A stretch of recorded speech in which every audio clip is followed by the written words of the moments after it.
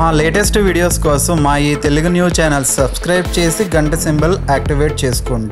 యావత్ ప్రపంచాన్ని నడిపించే ఆ పరమేశ్వరుని అనుగ్రహం పొందాలంటే సోమవారం ఏమి చేయాలో తెలుసుకుందాం.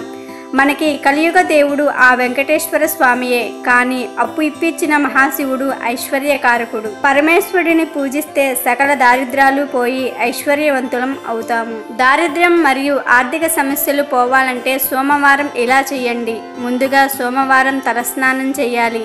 ఆ తరువాత శివుని లింగానికి లేదా పటానికి విభూతి సమర్పించాలి.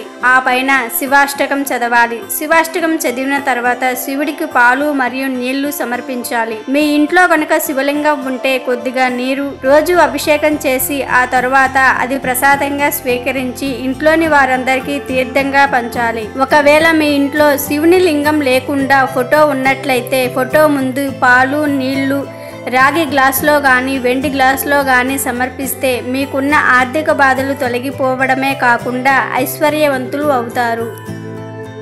ప్రతిరోజు పూజా విధానం, కార్తీక పురాణములకు సంబంధించిన వీడియో లింకులు క్రింద డిస్క్రిప్షన్లో ఇవ్వబడినవి.